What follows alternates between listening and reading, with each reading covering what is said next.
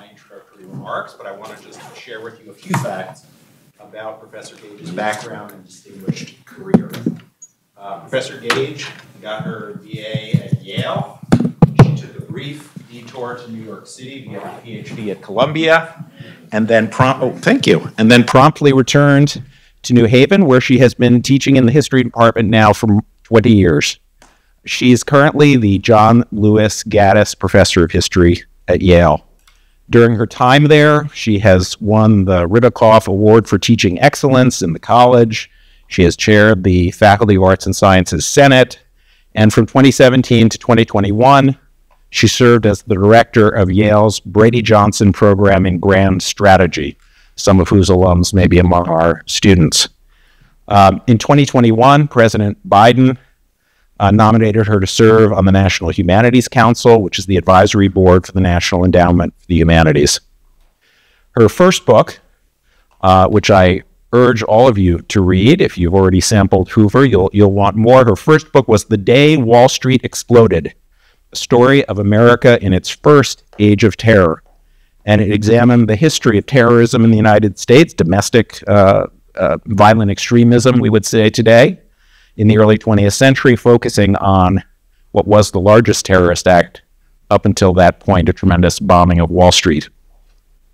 That book formed the basis for a PBS documentary film. I don't know whether there's a movie version of G-Man in the works. But, of course, you all know about her wonderful second book, G-Man, J. Edgar Hoover, and the Making of the American Century. That book won the Pulitzer Prize in biography, contrary to the dust jacket of the hardcover. I know, on the hardcover they screwed it up, yeah. Which awarded you the Pulitzer Prize in history, but, you know, a Pulitzer is pretty good, whichever category it's in. It also won the Bancroft Prize in American History and Diplomacy, which I can tell you as a former U.S. history graduate student is the most esteemed prize, I would say, in U.S. history. It won the National Book Critics Circle Award in biography and many other prizes. So we are very, very lucky to have Professor Gage with us. I have to add just two more parochial notes about Professor Gage's connections to GW.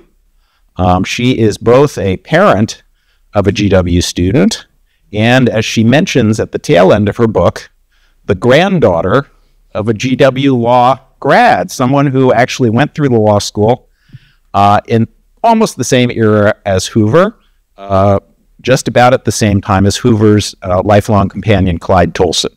So Professor Gage has very deep ties not only to Yale and New Haven, but also to GW here. I will start out asking Professor Gage some questions, and I hope we will certainly have time to have folks in the audience jump in and also ask you some questions about Hoover and the FBI and growth of the American federal government over the course of the 20th century and so on. So with that as background, let me begin sort of at the beginning, which is how and why did you come to select Hoover as a subject? Well, thanks for that softball question to start out. And there will be no hardball questions, not from this chair. For, being here, I hear that lunch will appear magically at some point. But yes, in the box lunches are on their way. In the meantime, we'll just chat. It's a good question for any number of reasons, one of which is that often when people ask me why I decided to write a biography about J. Edgar Hoover, what they really mean is, why would you decide to write a biography about J. Edgar Hoover, right? A figure who is not widely loved and admired in our own day and time. And of course, the reason that I came to writing a biography of Hoover was not that I was such a big Hoover fan. But there are a couple of things that drew me to him. One, you mentioned my first book, The Day Wall Street Exploded. And that's actually really where I met J. Edgar Hoover as a historical figure. That was primarily about a bombing in 1920 that happened on Wall Street. And he was already there doing some of that work as the 25-year-old head of a little division in the Justice Department called the Radical Division. And what struck me about seeing him in this young capacity was, first of all, oh my gosh, J. Edgar Hoover was once young. Not as we see him here on the cover of the book, or as most of us think about him as this kind of late life power broker. But it was also interesting to me that he, as a young man, was coming to so many of the ideas and practices that would go on to be so influential over the course of the 20th century. Anti-communism really being central then and afterwards to his identity. And then, that he was there on the ground floor as the federal government was starting to try to figure out how it was going to keep tabs on American citizens and non-citizens in new ways. All of that was being invented, and he was part of that story. So I thought he was a great vehicle to kind of take that story from this very early stage and get us up through most of the 20th century. And he kind of had his fingers in everything, and that was appealing to me too. Wonderful. Okay, let's talk a little bit about Hoover himself, and then we'll also head to some of those broader themes. But starting with Hoover, he was a local boy made good, a D.C. native who born in 1895 on Capitol Hill, not far from where Eastern Market is today. How did the social world that Hoover was born into influence his trajectory, his values, his career, and so on? Yeah, this really is a Washington book in lots and lots of ways. Hoover was born in Washington in 1895. He died here in 1972. He never lived anywhere else. In fact, he only had two homes. One is this home on Seward Square, Capitol Hill. If any of you know where the Capitol Hill Methodist Church is, that was the site of Hoover's old childhood home, where he lived with his mother until he was 43 years old. And then he moved over into an area called Forest Hills, sort of out by Chevy Chase. And that was his only other residence. So he is a DC native his whole life. And I think it's really important to his story. First of all, he's born into a kind of middle-class government service family, a family that even in the late 19th century kind of had a tradition of nonpartisan government service that was different from being involved in politics, because in this era, DC residents did not join political parties. They didn't vote. And so Hoover grows up in this kind of world of progressive era government service, is trained in that world, has lots of aspirations in it, and he kind of holds on to that tradition for much of his life. And then the second thing that's really important about DC is that this is a city in the late 19th century and early 20th century that is undergoing a very formal process of racial segregation. And so on the question of race, as well as on a lot of other kind of social issues of the day, he really grows up in a kind of conservative Southern atmosphere that was a lot of the political culture of DC in that moment. He makes his way through segregated institutions. The Washington public school system was formally segregated. GW, where he goes to school, was, of course, a segregated institution at the time, and federal employment itself was becoming segregated in much more rigid ways when he entered federal work. Excellent. Well, of course, I have to ask you a little bit more about GW and J. Edgar Hoover, given where we are. Why did Hoover wind up studying at GW and studying law in particular? So Hoover, I think, was a little bit overdetermined as a GW student, which is to say that his brother, his older brother, who was 15 years older, had also gone here. And it was kind of the thing that you did if you were a middle-class boy in Washington, D.C., without necessarily a lot of money to move somewhere else and go to school. GW was the place that you went if you had aspirations to government service. So it was a pretty natural move for Hoover. He graduated from Central High School, which was then kind of the premier white public high school in Washington, D.C., and came straight to GW. Now, at the time that he entered GW, the law degree was an undergraduate degree. So in that sense, he went straight into law school.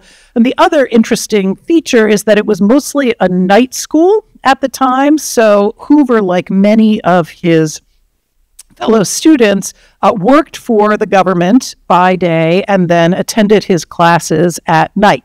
And that was true of a lot of the different professional programs that were at GW at the time. That was kind of the standard track, and the day students were the strange ones. And how did GW influence Hoover and the FBI? How did GW play an important role in how he pursued his early career? Well, I think there are three things that really happened during his college years that are enormously influential. So one, GW is, of course, the place that J. Edgar Hoover learns the law. So thank you, GW, for that. Well, we'll get to that. He was a very careful lawyer at many points in his career. He was, absolutely. And he was apparently a very, very serious and meticulous law student. So he had been valedictorian at his high school, which was a very prominent, very kind of strivery, competitive high school. And so he was really a star student. He was a debater.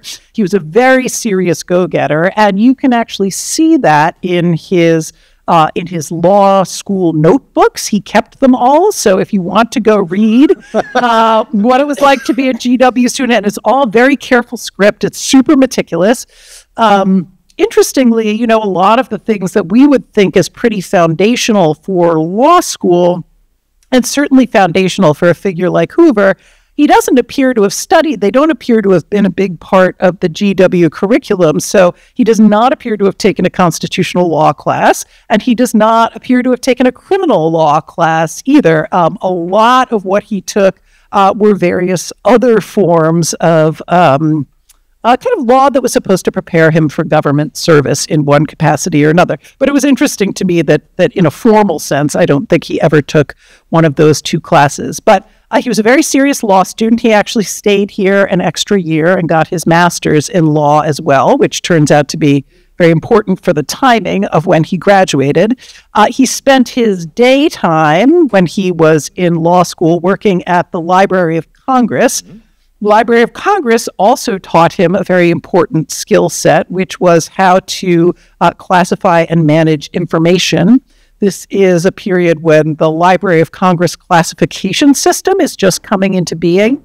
And so Hoover sort of immersed in what was then sort of the information technology of its age during this time. And then the last thing that he becomes part of at GW is his fraternity, a fraternity called Kappa Alpha, which was, to me, one of the most important and surprising pieces of his early biography. Kappa Alpha was an explicitly white Southern fraternity. It had been created in 1865 to honor the lost cause of the South, the memory of Robert E. Lee, and by the time Hoover joined it in the early 20th century, it was a pretty avowedly segregationist fraternity. It was a fraternity deeply immersed in sort of the political networks in D.C. of Southern Democrats. It was in many ways an avowedly racist fraternity, but its culture really was this culture of the Southern lost cause, of kind of glorification of the Confederacy. And so Hoover himself was really immersed in that kind of political culture. And I think Kappa Alpha helped to solidify sort of his racial ideology as he was coming of age as a young man. Mm-hmm.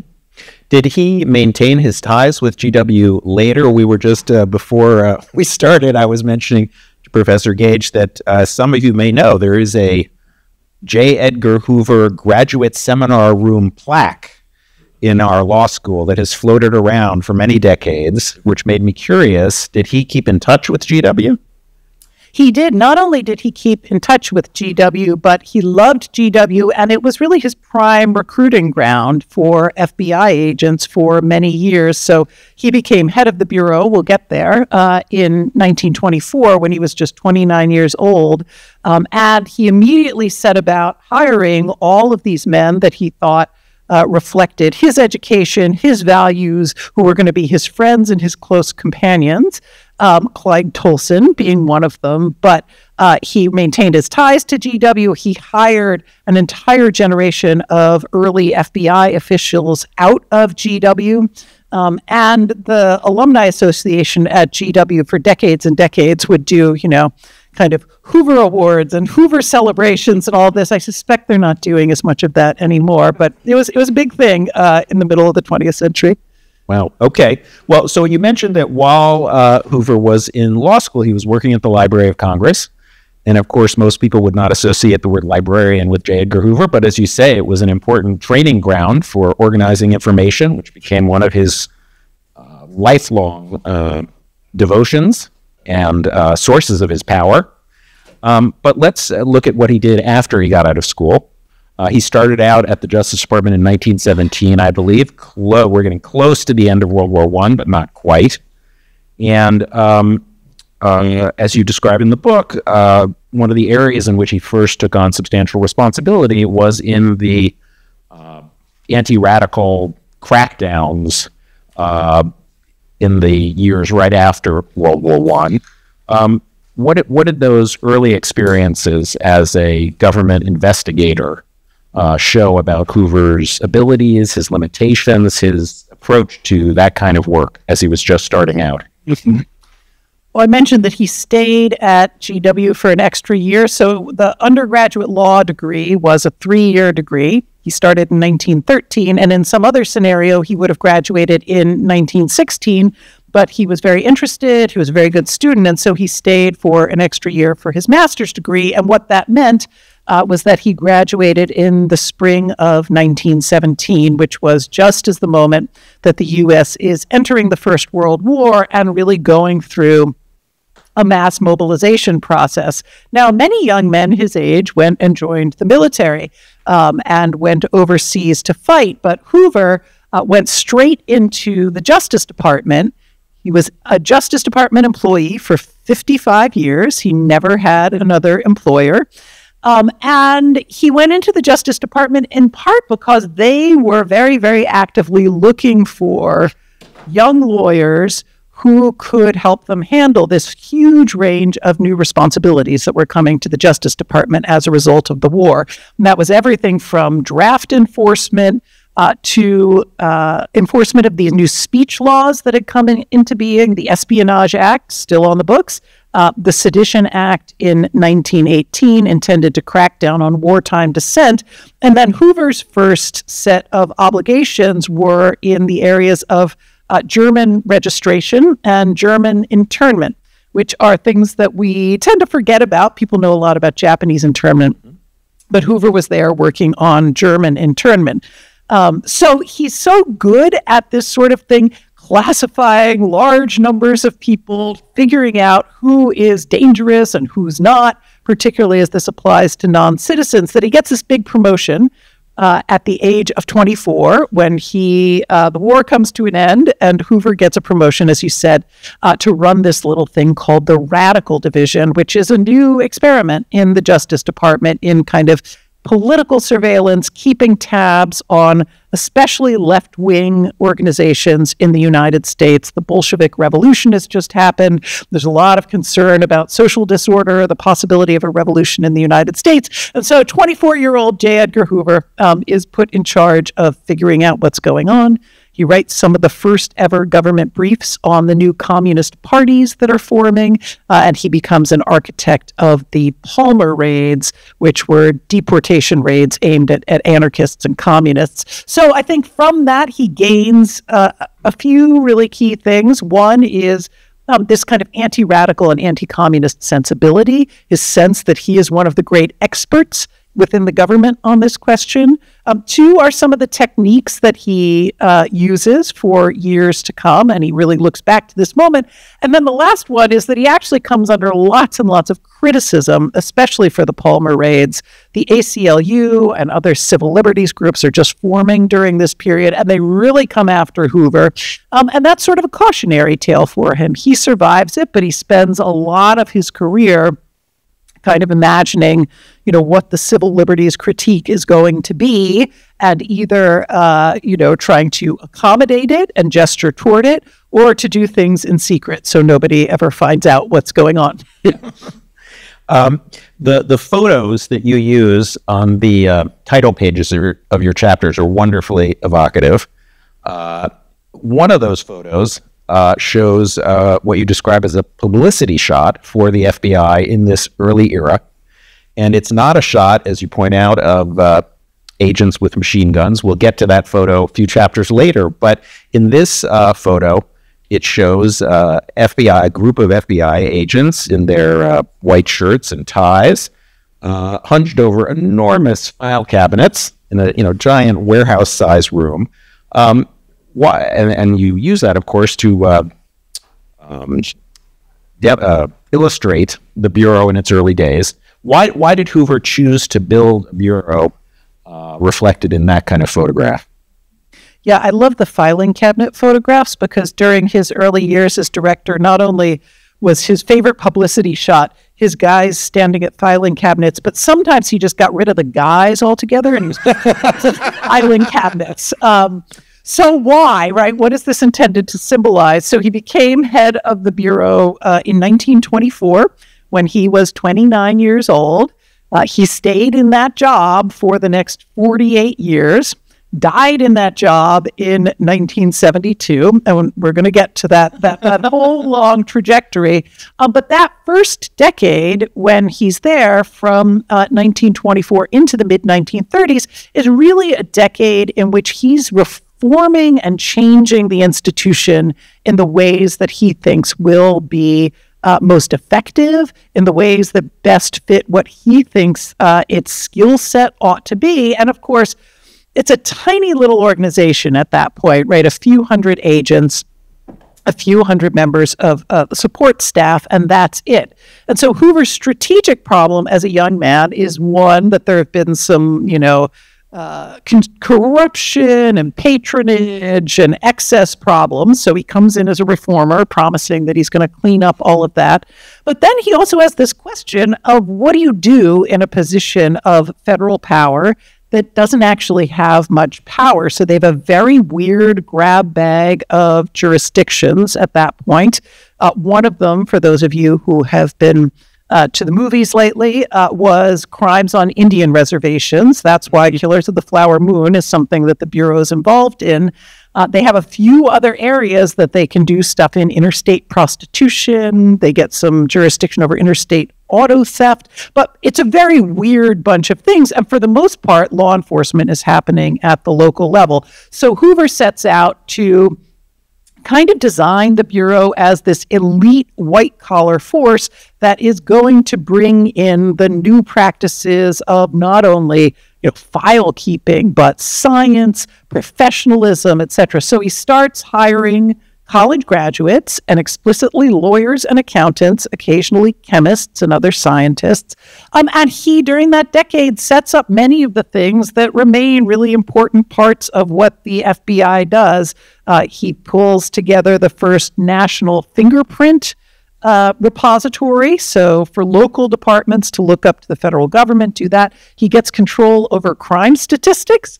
There really weren't very good crime statistics up to this moment. In the early 30s, Hoover says the FBI should be the one to gather crime statistics, and the FBI still does that when you get the uniform crime reports, right? That's because of what J. Edgar Hoover did in the 30s. He set up the FBI lab, right? Of course, this kind of famous cutting-edge forensics facilities also in those early years. And then finally, he established Quantico. He established the FBI's internal as well as external training academies in which he is bringing in local law enforcement officials and law enforcement officials from around the world to be trained in his vision, his culture, his FBI techniques.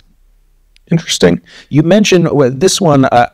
This question I would hardly consider a hardball, but I did not see the answer in the book, so I'll be curious.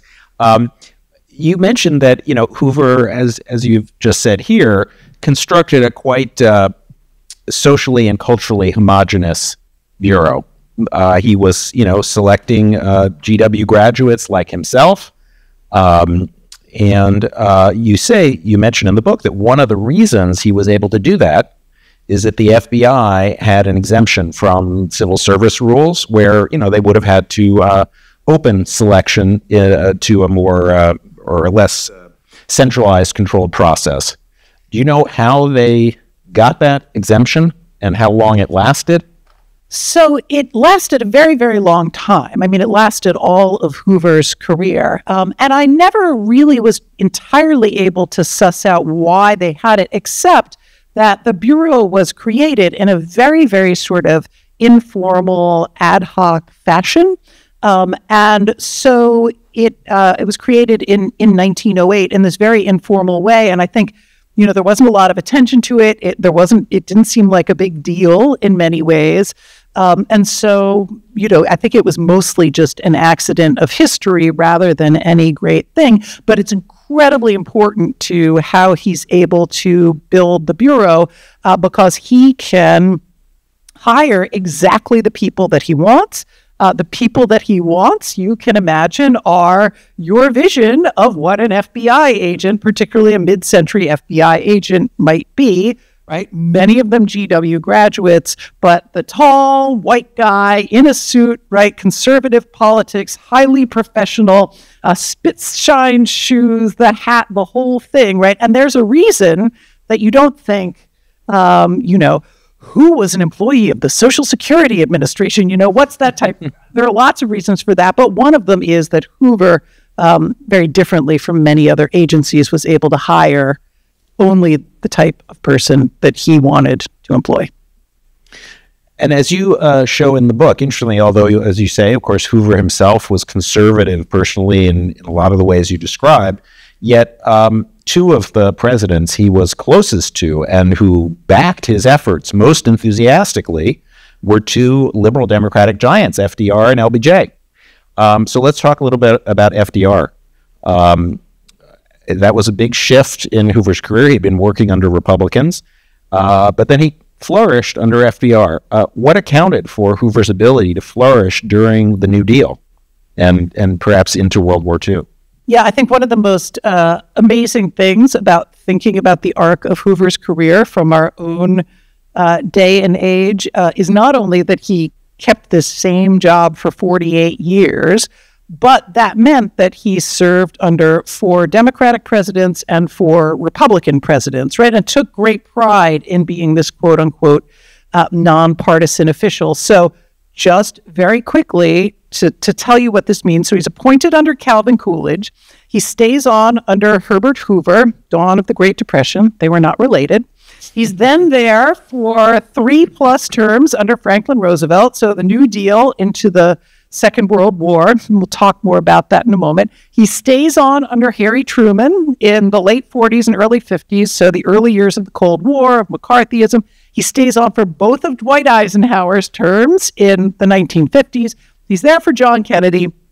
He's there for Lyndon Johnson. And he is there for Richard Nixon's first term and dies toward the end of Nixon's first term, still on the job, right? So it's an incredible sweep of time. And, in our highly partisan age, it kind of seems amazing that one figure could serve under this variety of people. So to your question about FDR in particular, one of the things that really surprised me in working on this was that it really was the liberal presidents, despite Hoover's kind of conservative ideology, who gave him most of his power, and the first among them, Franklin Roosevelt. The 1930s are really the age that the FBI becomes what we think of as the FBI today, which is to say it gets very expanded law enforcement power. They begin to carry guns, right? So you get the shift from the filing cabinet photos to the Tommy gun photos. That happens in the 1930s as a result of kind of New Deal government expansion. It's also happening in crime and law enforcement.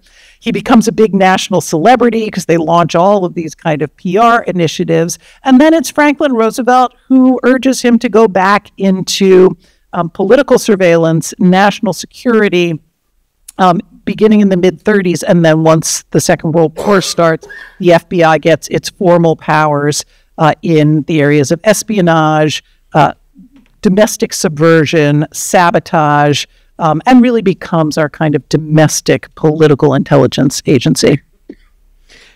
One important episode in that, you talked about FDR's interest in increased political surveillance, concern about extremists now not only on the left, but on the right as well, the Bund and supporters of the Nazis and enemies of the United States during the war. But one of the striking examples, I thought, of Hoover's caution about how he handled his new power occurs in a brief mention you have about Japanese internment, where you note that Earl Warren, then governor of California, who we now think of as a liberal icon, was an enthusiastic supporter of Japanese internment. And Hoover, who of course we think of as the conservative opposite type from Warren, was much more skeptical and hesitant. And that episode made me wonder about that theme of caution in how Hoover handled his federal power. Can you say a little bit about that? Because I think, again, we think of Hoover in terms of grasping power and expanding power. What about this other side of Hoover being rather cautious sometimes about how he exercised that power? Yeah, I'm glad that came through in the book, because it was one of the pieces that surprised me. Like many people, I came to thinking about him as kind of the ultimate power broker and empire builder, right? Always seeking new duties, always wanting to do more, always ready to be on, the outer edges of how federal power might be exercised. And that's really not entirely true of him. He could be a very, very cautious person, and he was very cautious about two things in particular. One was actually federal jurisdiction. When he thought he didn't have jurisdiction over something, often he would draw quite serious lines and refuse to do lots and lots of things.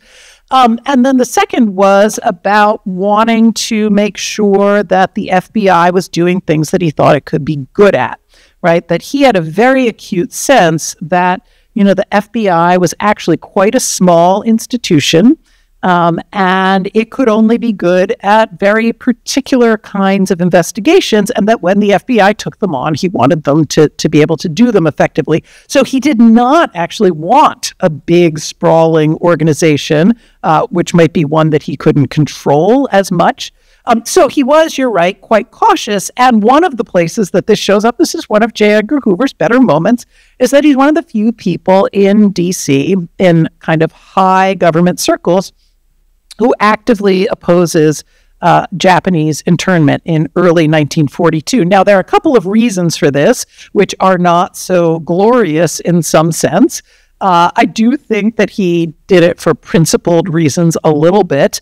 But it is also true that the FBI and the Justice Department had their own internment program that was already running, that looked much more like the internment program of World War I, that was much more individualized, right? And that had launched the day after Pearl Harbor. The FBI had been keeping tabs on Germans, Italians, Japanese, who they thought were A, non-citizens, and B, potentially dangerous to the country. And they had gone and rounded them up and were running their own internment program. So Hoover thought that Japanese internment in the mass sense was competing with the FBI.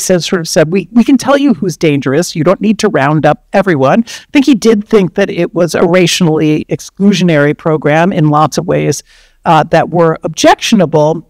And he also just thought, plain and straightforward, that given that half of the people were being interned were American citizens, that it was just obviously unconstitutional, and you couldn't do that to American citizens. You could probably do it to non-citizens. And so, he registered his objections. He obviously didn't win that battle. Yes.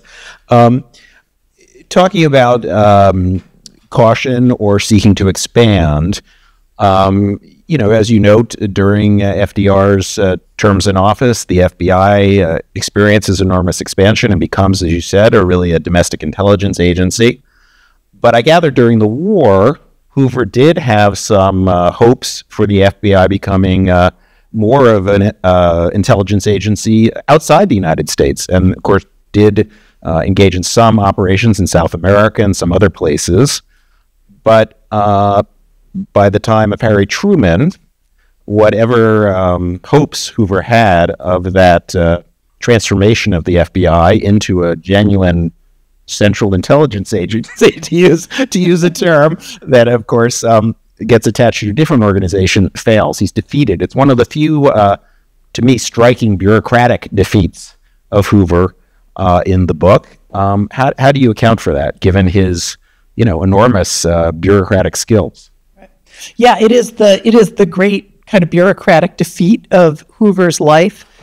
During the war, he and the FBI had been given jurisdiction over not only the United States, but all of the Western Hemisphere. So they had set up shop throughout South America, the Caribbean, etc., while the OSS, the sort of precursor to the CIA, is given more global jurisdiction. But as the war is coming to an end, and the question is, what is a post-war intelligence scene going to look like? What kind of agencies are we going to have in peacetime? Hoover makes this bid, first to FDR, and then FDR dies, and then to Truman, that everything should be in one house, and that house should be the FBI, that the FBI should take over jurisdiction of the world. Now, he had some actually interesting arguments about it. He said that the great question of the latter half of the 20th century is going to be communism and the Cold War, and that is an area where, you have both a kind of domestic political party and kind of domestic adherence, and you also have kind of all of these global questions, but in particularly on espionage, you have to really be talking to each other. But of course, that was about as far as he could get. Harry Truman was very suspicious of the kind of concentrated power that Hoover wanted. He sets up the CIA instead, and then the FBI and the CIA kind of refused to cooperate. Maybe ever since, but certainly in the 40s and 50s. Yes. Let me ask you about another program that was created shortly after that and came to be very controversial, and that's COINTELPRO, which I'll confess I thought of as this FBI program from the 60s that was exposed by the Church Committee and is focusing on, say, civil rights groups, infiltrating them, and radical student groups during the 60s. But I learned from your book that, of course, COINTELPRO has a different origin and different initial targets. And also, I from your account, COINTELPRO, even though my image of it was this, rogue abuse, in its origins, it more fits the pattern of Hoover being careful to get approval from his superiors before launching on potentially controversial enterprises. Tell us a little bit about the origins of COINTELPRO. Yeah, COINTELPRO is probably the most notorious program of Hoover's career. It stands for Counterintelligence Program. And what the FBI meant by counterintelligence was not just surveillance, but active disruptive measures aimed at all sorts of political organizations that were considered to be beyond the pale. So, planting informants, having the informants disrupt meetings, planting, scurrilous newspaper articles. They even employed a cartoonist to draw cartoons, making fun of groups that they didn't like and having those published in the paper, right? Spreading rumors, advocating violence in some cases, right? A whole host of active disruptive measures that were supposed to cause organizations and movements to kind of collapse from within, to sow factionalism, etc. So it is most famous as something aimed, as it was, at the civil rights movement, at groups like the Black Panthers, and at the student and anti-war movements in the 60s. But its origins are really interesting because its origins really are in the Red Scare of the 1950s, and in fact, specifically in a set of Supreme Court decisions in 1956 and 1957, in which the Supreme Court is sort of leading the backlash against McCarthyism, against certain of the practices that the FBI had been using up to that point to go after groups like the Communist Party and the Communist Party in particular. And so Hoover is seeing that public opinion is changing, the court decisions are changing, and so he says, well, look, we have to continue to go after them, but we're going to have to do it ourselves, right? We can't rely on the courts anymore. We can't rely on the politicians or even public opinion. So we're going to have to bring it in-house, and we're going to have to use these kind of secret disruptive techniques to try to get the Communist Party to basically collapse from within. So that's where they try out a lot of those techniques that are then extended to figures like Martin Luther King, most famously, to the Panthers, to the anti-war movement, and actually also in the 60s to the Ku Klux Klan, to white supremacist groups, neo-Nazi groups. In terms of their techniques, they're doing a lot of the same things all over the spectrum. Yes, and of course, as you describe it, it is quite similar in many respects to what our great Cold War adversary, the USSR, put under the rubric of active measures, trying to disrupt in often covert ways ideological enemies. Right. So it's an interesting parallel. Also, still just staying with Hoover in the 50s under Eisenhower for a moment, one of your chapters is titled, I think, Patron Saint of the Far Right. And of course, at a certain point, Hoover gains that image. But I think as your account shows, he really is much more a kind of Eisenhower Republican. Those are really his people, more than the far right. He's really, the prototypical example of what Nixon calls the silent majority in a lot of ways in his outlook and his values. What was Hoover's relationship with the far right like, especially, say, in that era? Folks like the Birchers, so on. Well, the 1950s were sort of the heyday of his popularity, and I think one of the things that was most striking to me in writing the book was simply reminding people of the fact that J. Edgar Hoover was once very popular. And in fact, in the 1950s, he was enormously popular, both among Democrats and among Republicans. He was widely hailed as one of the kind of most revered public servants in the country. And this is a moment when almost anyone in Washington politics certainly is going to be describing themselves as an anti-communist. Hoover is sort of the king of the anti-communists, and even in relation or comparison to someone like Joseph McCarthy, while Hoover and McCarthy had some things in common, Hoover was often seen as the much more careful, much more institution-bound and law-bound player, and sort of the responsible alternative to Joe McCarthy. So even many liberals and civil libertarians are getting behind Hoover in the 50s because they think that he is the less bad option, and that, McCarthy is the demagogue and Hoover is the kind of team player. And so the period of the kind of Republican establishment of the 50s is really his heyday. There's a whole Washington scene around, Eisenhower and Nixon and Dulles and Hoover. They're all going to church together. They're all socializing together. It's a very kind of DC establishment story. But as time goes on in the late 50s and then into the 60s in particular, opinion about Hoover starts to become much more divided and much more partisan in lots of ways. And it's in those moments that Hoover develops this kind of funny relationship with the radical right. So like the John Birch Society, which is founded in the late 50s, they love J. Edgar Hoover, right? They're like, he is our hero. They're assigning his books. They're valorizing him. And Hoover is saying, maybe not so much. He's a little nervous that they are vigilantes, right? He thinks that the good professional FBI agents should be doing the kinds of things that the Birch Society wants to kind of take over and do. And so he both wants that kind of support from the far right and then is also suspicious of it, and at times goes even further than that and conducts surveillance operations against various right-wing groups. Yep.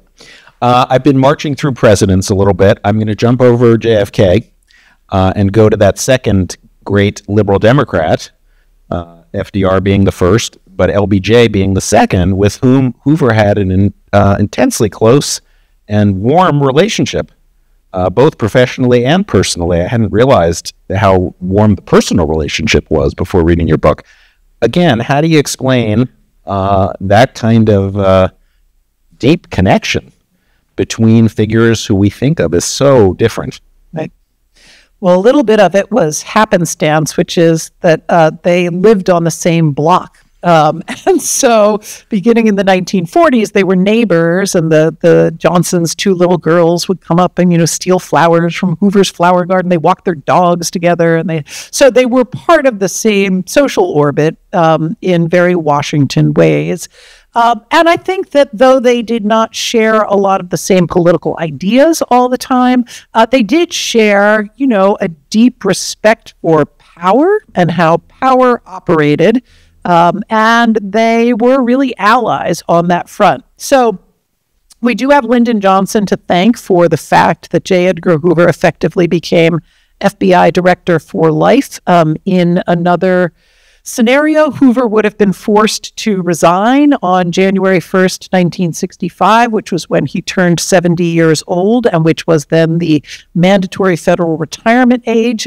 Lyndon Johnson becomes president in the wake of John Kennedy's assassination. And one of the first things he does is go to his old friend Edgar and say, Edgar, I'm going to exempt you from this. And they have a nice little ceremony in the Rose Garden, and Hoover is FBI director for life. But Johnson wants something back for that. And, Johnson really more than any other president, including Richard Nixon, used the FBI in highly politicized ways. He asked Hoover to do what were effectively political favors often, and though Hoover wasn't always thrilled about it, he often did them. Now, some of those were kind of heroic, right? When the Civil Rights Act is passed in the summer of 1964, he and Hoover come together and he says, Edgar, we're going to show the world that we're going to enforce this thing, right? And the way that we're going to do that is that you are going to go down to Jackson, Mississippi. You are personally going to open a new FBI office in Jackson, and you are going to show that federal power is here to stay in the South, and we're doing this thing. On the other hand, he is also asking Hoover to do totally outrageous things that involve a lot of spying on the civil rights movement, a lot of containing of civil rights activists. One of the most outrageous is that at the Democratic National Convention in 1964, when Johnson is almost certainly going to be the Democratic nominee, there are nonetheless various civil rights protests going on there, and Johnson goes to Hoover and the FBI in advance of the convention, and he asks them in a way that everyone acknowledges is pretty shady, maybe illegal, says, I want you to spy. I want all your best informers here. I want you, spying on Martin Luther King, wiretapping him, whatever you need to do, and I want that information coming back to me in the White House. So they set up this special squad of FBI agents to basically go spy on behalf of Lyndon Johnson, and they send him these twice daily reports that he's getting in the White House that are just, pure political intelligence that are just to help Johnson manage the convention. Wow. You mentioned, surveillance of civil rights groups and of King himself. Of course, some of the story of the surveillance and harassment of King has become somewhat well known, though, as you mentioned in the book, we're still waiting for the release in 2027 of some very important additional FBI files that will tell us more about the campaign against King. But in your research, were there new aspects of that effort that you discovered even before we get to the big disclosure in a few years? Mm-hmm. Yeah, the FBI's campaign against King in particular takes up several chapters of the book, both because it was important in its own right, and then I think is a lens into what was happening to the civil rights movement as a whole. But it's a campaign that starts out with a kind of national security logic, which is to say there are a couple of people in Martin Luther King's orbit who had a long history with the Communist Party. It's not really clear that they actually broke with the Communist Party as they're becoming very close to King. And so, of course, this sets off all sorts of alarm bells at the Bureau. And the first people that they're surveilling are those figures in King's orbit. But very rapidly, that then produces wiretaps on those figures, that then produces wiretaps on King himself. And coming out of that, by early 1964, the FBI is actually planting bugs in Martin Luther King's hotel rooms, which is to say they're figuring out where King's going, what hotel he's going to be staying at. They're going in advance to the hotel staff saying, let us into the room. They're planting microphones there. Then they are listening from somewhere else in the hotel to what's going on in Martin Luther King's hotel rooms and recording it. And what was going on was often a rather capacious extramarital sex life.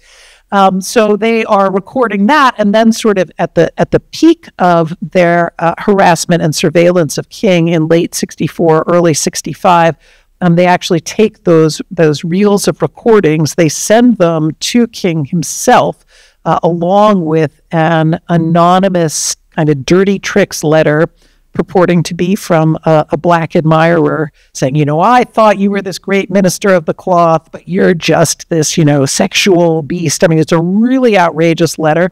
I actually found the first unredacted copy of that letter for the book when I was doing this research, and it's quite outrageous. So if you Google it and you see the full unredacted version, that's because... so that is kind of a story of escalation, and of the ways I think that the FBI's secret programs were both secret and known to everyone involved during these years. So the FBI is actually peddling all of this information around to the Washington press corps. Most of them don't really want to touch it. Lyndon Johnson knows all of this. He loves this stuff. But what's coming out in 2027, which has been under court embargo for the last 50 years, are the tapes themselves. And the tapes themselves, we don't really know what's how good the quality is or what's on them, but they're pretty invasive tape recordings of Martin Luther King's private life. Good. We've been working our way through Hoover's story chronologically, more or less, mixing in some of the larger themes.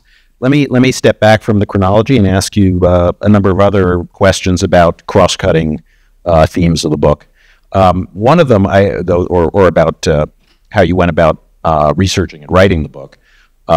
One of them I'll jump to because you mentioned your acquisition of the unredacted version of that letter, and you mentioned in your note on sources that you filed dozens of FOIA requests to get some of the material for the book. How responsive were your your FOIA targets, as it were? How much did you have to struggle to get some of the records that you used in the book? I did not deploy any grand legal mechanisms. I did not sue the Bureau. I didn't do anything really outside of the normal FOIA process, which is pretty straightforward at this point. I'd say the main issue with FOIA is, I guess there are two main issues. One is that it often takes a really long time. So you can file a request for information and you have no idea when you're going to get it, and it can be 5 years. I mean, this book took me a really long time, so, I could wait out some of it, but not all of it. And then, of course, the nature of FOIA is that you have to be pretty specific about what you're asking for. And so if you want to learn about, some secret set of things that might be going on, but you don't know what they are, it's really hard to file a FOIA request asking for them quite specifically. So, but in general, it was a very straightforward process. I think the main issues with this kind of historical FOIA anyway are just kind of backlogs, processing backlogs, and the length that it takes to get some of it. Right. So your book, of course, is a biography of Hoover, but it's also a story, as the second part of the subtitle suggests, about the making of the American century. What would, if you, as you think back on the work on the book and how it came out as you were forming your ideas, what would you say are, some of the biggest lessons, or as we say in Washington, takeaways from the book in terms of, maybe about Hoover, but more about the development of the federal government in the 20th century? Mm-hmm. Well, I think one is that Hoover represents a sort of way of being in government that I think would be very hard to find and identify certainly in our political world, but maybe within the government itself as well, which is to say that he represented these two very powerful sets of political ideas. One, as I said, is this kind of progressive era vision of professional, nonpartisan career government service as, a noble enterprise, something worthy of deep investment and deep respect. He cared about that. He often violated some of his own promises, but he comes of age in this kind of progressive era tradition and is a real state builder. And then he's also, a serious ideological conservative. And so he was interesting to me as a puzzle, since we tend to think about conservatives, and certainly in our own days of the Trumpy right, that attacks on the FBI, attacks on the deep state, attacks on the administrative state, all of these things are so central to the kind of conservative and right politics of our moment that it's very hard to imagine a figure like Hoover who is combining those two traditions. I think that combination is still, I think, at the core of what the FBI is as an institution and its own internal institutional culture. But I think it helps to explain why liberals could like him for some reasons, conservatives could like him for other reasons, and why he lasted so long. So I think absolutely with Hoover, this is probably the most thing. It's a story about some of the dangers of unaccountable power. Okay. That when Hoover became FBI director, it's this tiny little institution, and there really weren't very many mechanisms of accountability. And that remained the case even as it grew and grew. So during Hoover's lifetime, there were no intelligence committees in the Congress. There was no one, quite literally, and Hoover enforced this very seriously, that had any ability to access the FBI's files or to see what was going on at the FBI. That included the Attorney General, who ostensibly was Hoover's boss, but, something like 17 attorneys general came and went during the time there was one J. Edgar Hoover. And, so his ability to kind of control the institution and really to do things that had to do with his own agenda that were often beyond the bounds of the law was really a central part of his career. And we've had, a variety of reforms since that I think give the FBI director much more limited power. But that's an important part of the story. And the last one I would say is that I think you can't understand the broader politics of the 20th century, whether you're talking about kind of Washington politics and presidents, or whether you're talking about social movements and how they have been able to succeed or be limited without thinking about someone like Hoover. And so I think he's particularly important for the history of the left, and for some of the roadblocks that left-wing social movements, whether you're talking about labor and communism or civil rights, really ran up to and ran up against. And it's just important in our history to remember that the federal government sometimes empowered those movements, but through the figure of Hoover certainly was often very, very actively engaged in the process of containing and disrupting them. You mentioned, of course, Hoover's tremendous longevity in office. 17, I gather, only 8 presidents, but 17 attorneys general. Something like that. That might not be the exact number, yes. But it's some order. In the popular image, an important part of the explanation for that longevity, at least in my image, was Hoover's ability to collect sensitive personal information on people and make use of that in all sorts of ways, whether helping political backers and harming critics. You mentioned, of course, LBJ being an enthusiastic user himself of that kind of sensitive personal information, and perhaps that's one of the reasons LBJ, was such a big Hoover fan, was Hoover supplying him with the kinds of information he wanted. How significant was that side of the FBI's work to keeping Hoover in office so long, and what were the other explanations for Hoover's achievement of that extraordinary tenure? Yeah, it's definitely a pretty substantial part of the story. I think the phrase that's often used is the idea that Hoover was blackmailing people, right? Blackmailing presidents and senators and congressmen. And other people. I think it wasn't quite that straightforward in the sense that the FBI's usual method was, they'd find out about the sex life or drinking habits of Senator X, and the usual method would be that probably not Hoover himself, but an FBI official or an agent would be sent to that senator and say, "Senator, we've found out, this terrible thing about your drinking habits. People are spreading these horrible rumors about you, and we just want you to know your secret's safe with us."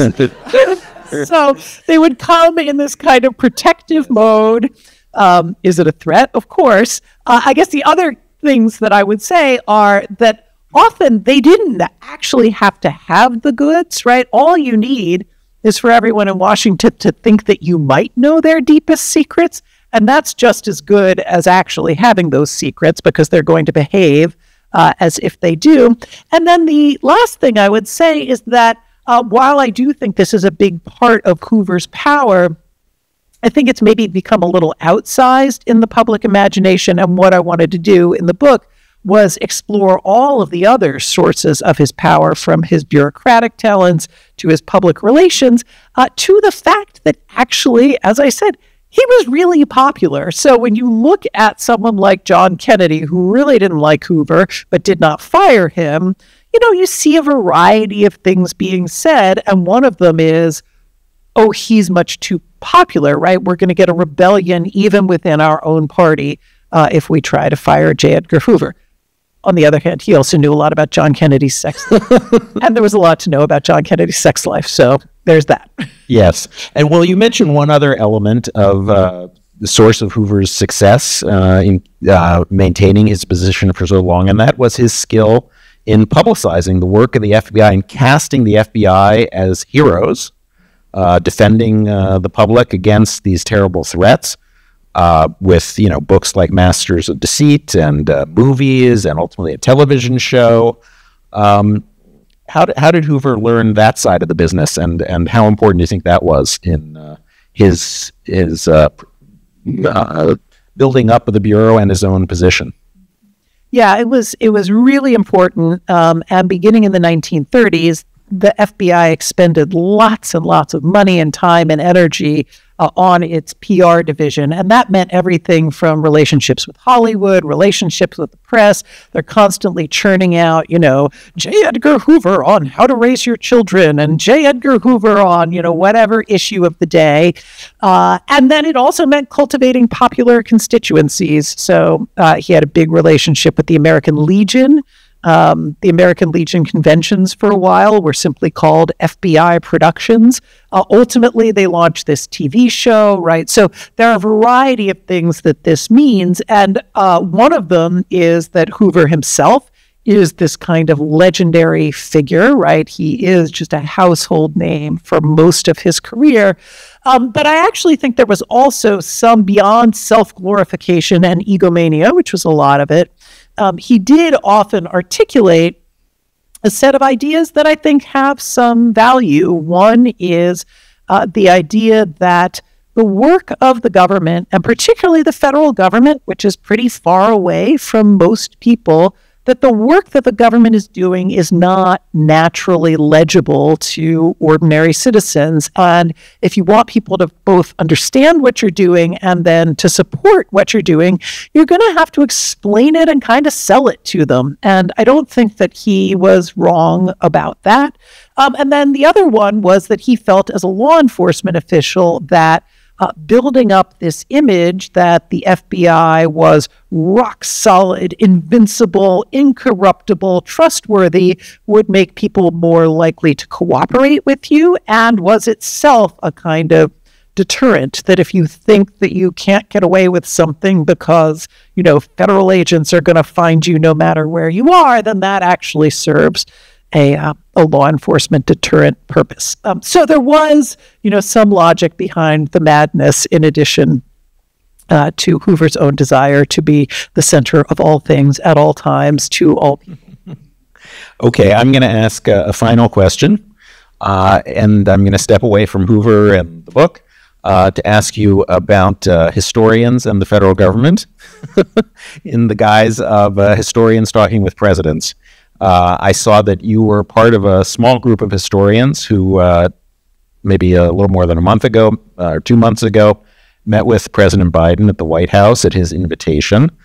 I'm sure there's many things about the conversation you can't say, but what can you tell us about that meeting between a president and a group of historians?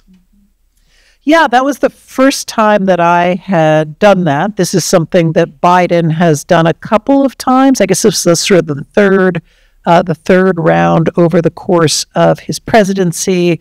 I think Barack Obama did a little bit of this, and there are earlier examples in history of turning to historians to try to get some sense of what's happening and where you stand in history. And so that was really the purpose of that meeting, which was in early January. One was, to kind of have a moment to step back, particularly around the question of democracy and democratic crisis and how, we want to think about this moment. Are we actually in, some historically unprecedented crisis?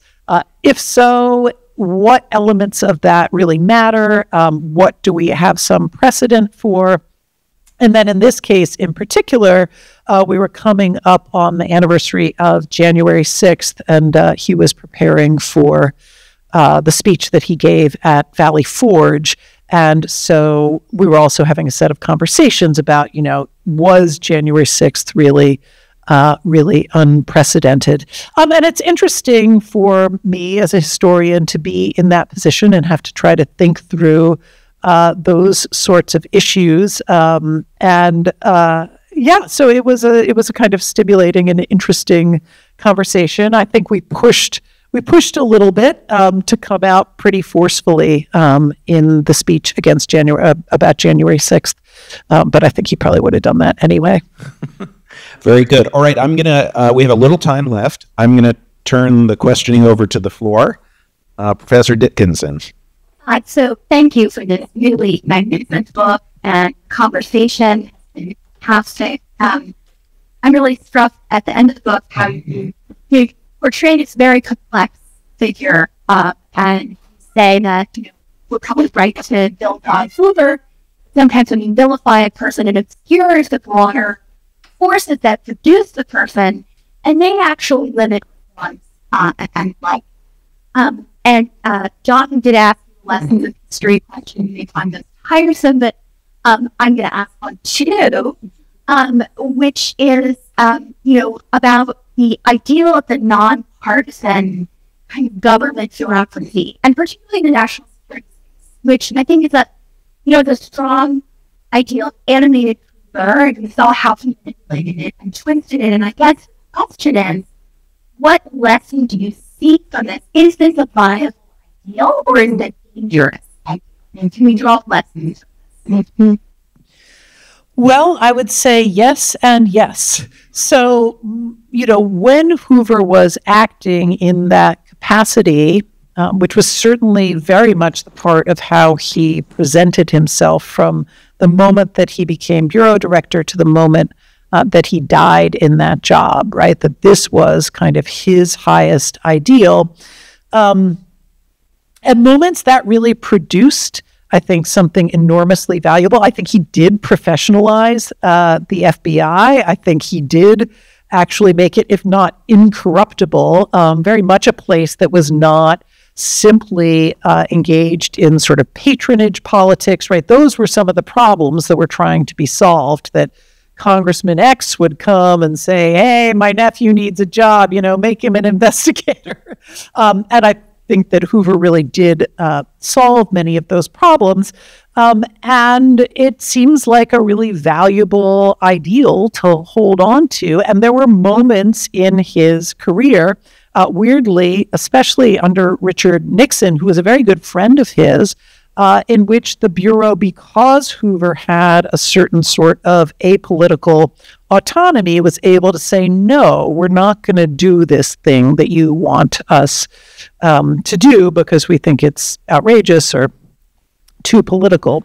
So there are moments when he's able to do that. Of course, there are many ways in which Hoover is sort of the worst example of the ways that that can itself become corrupted, right? So I talked a little bit about the lack of accountability that was built in to Hoover's own institution. I think the FBI became so enamored of its own internal culture and its own righteousness and its own sense that, we're the guys who are really standing for the American way. We're the people who are champions of the American people. The politicians are just a bunch of nonsense. But that sense of righteousness actually is one of the things that pushed them beyond the bounds, not only of, I think, good policy, but sometimes of the law. And their internal culture, partly based on this professional ethos and partly based on some of the things that we were saying about Hoover and his ability to choose his own employees, it produced a very insular kind of yes man culture that I think can also be a sort of hazard of that sort of thing. I mean, overall, I think the most redeeming parts of Hoover do come out of his championing of the idea of career government service as a noble enterprise, as something that the American people should respect, as something that serious professionals should aspire to, and as something that was worthy of government investment, right? That seems to me like those are the best pieces of what he did. Wait, maybe just mention your name. Absolutely. Professor Gage, my name is Arjun Singh. I'm a 2L part-time student here at CW, and I want to thank you for your remarks during this Q&A.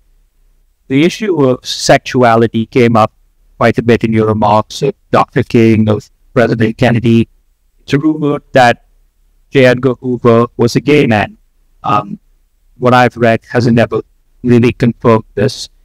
You sort of believe that was the case, and how did it affect his official decision-making?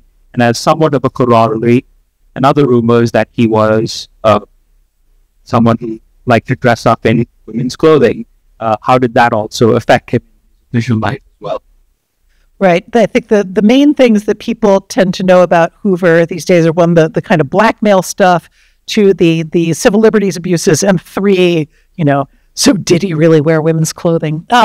So on that one, we actually have almost no evidence that would be true. That idea, which kind of came out in the 90s, so to speak, came from a book that was written by a British journalist, and his main source for that was a woman who said that she had been at an orgy with Hoover and Roy Cohn, and her husband, Roy Cohn was sort of a right-hand man of Joe McCarthy. She had been at an orgy at the Plaza with them, and that J. Edgar Hoover had shown up in, this flouncy dress, et cetera, et cetera. So at any rate, she actually ended up serving time in prison for perjury in unrelated things. So she's not a very reliable witness, and that is actually the source of that story. So maybe he did, maybe he didn't, but we just have no more evidence about J. Edgar Hoover than really anyone else on that front. I think the question of his sexuality and whether he was a gay man is a much more complicated question. So the basic facts of Hoover's life are that he never married, he never had children, he never appears to have seriously dated a woman outside of a few kind of PR moves. And the deepest and most important relationship of his life was with Clyde Tolson, fellow GW graduate, part of that early generation of agents hired out of GW, and someone who by the 1930s had become the number 2 man at the FBI. So they had this very close personal as well as professional relationship that extended well beyond the bounds of the Bureau. They traveled together. They went to dinner parties together. They went to Broadway shows and nightclubs and socialized. They effectively were each other's social spouses, and it's clear that they deeply cared about each other. and I would say loved each other in very intimate ways. For both men, this is the most important relationship of their adult lives. So what do we make of that? I guess the piece that in some sense was the most interesting to me was how open this relationship was, particularly in Washington, but also in the other two places they like to spend time. One, the kind of Broadway cafe society scene of New York, and then in the LA area where they would go for every summer. They went together for vacation for a month in August, shared a cabana, hung out together, double dated with Richard and Pat Nixon. Right? So it's a very, very public, widely respected relationship. It is all over the newspapers. It is not hidden in any way. And it is not articulated, though, as a gay relationship. Now, many people around them say they understood that this was a gay partnership, but it's certainly not being overtly described in that way. So what we don't know is how they themselves, in their deepest and darkest and most difficult moments, really thought about this question. Obviously, neither one of them overtly said publicly that they were gay, and in fact were quite homophobic and investigated the sex lives of lots of other federal officials because it was against federal policy, against the law, to be gay and be employed by the federal government from the 40s really through the early 70s. And then the question of whether it's a sexual relationship, honestly, we just don't know. There are some photographs that were kept in Hoover's private collection that are basically kind of vacation photographs, very intimate photographs of Tolson on vacation with Hoover, of the two of them together. I've reprinted some of them in there. I mean, they're just very intimate, but they're not overtly sexual. So, we kind of have to read the evidence that we have. In another day and time, I think surely they would have been gay men, I would think, but that was not the day and time that they lived in. So it's a little hard to articulate. Liz, hi there.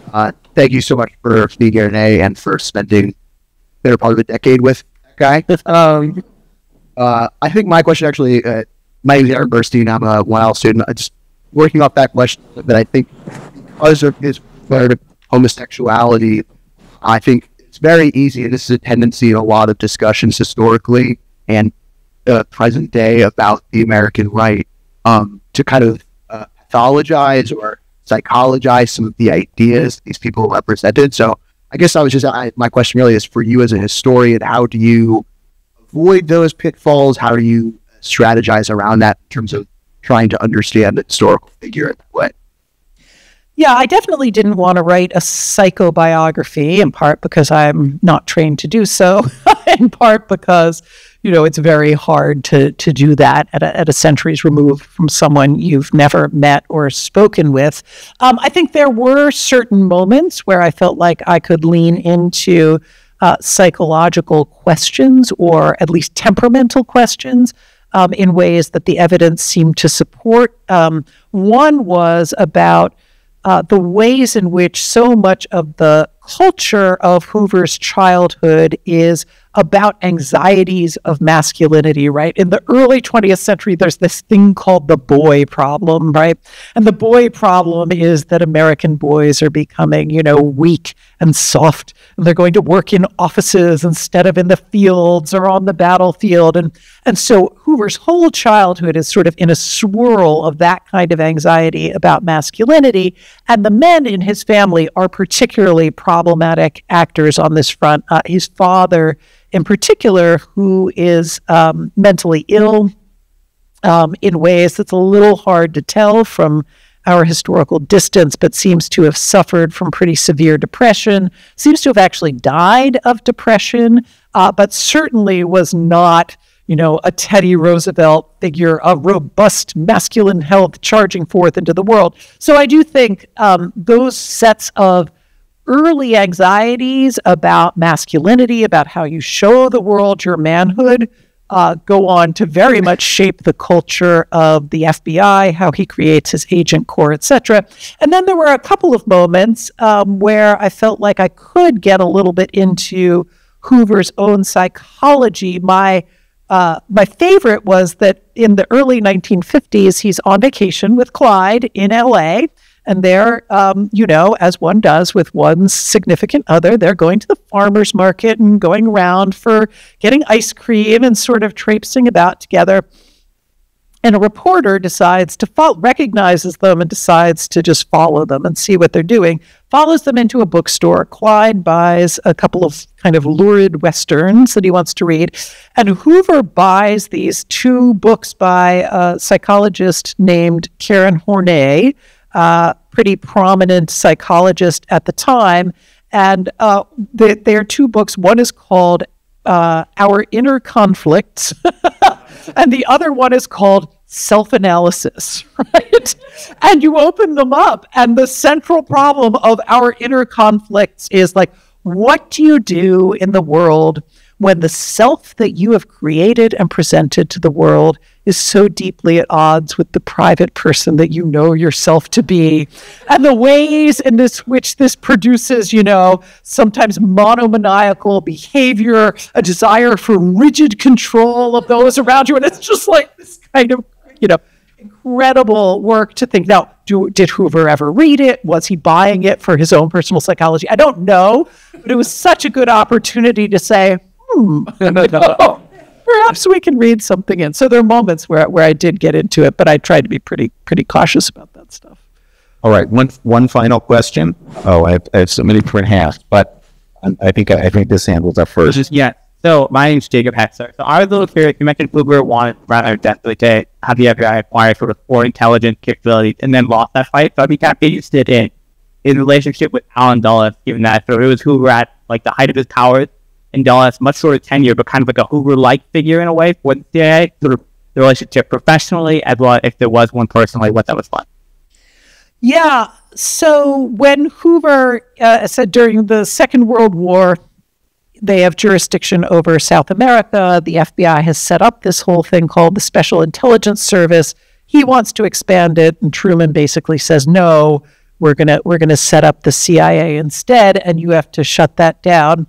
Now, Truman's vision and the vision of the other intelligence officials was that there would be a seamless transition in which, the FBI would hand over its offices to these new actors.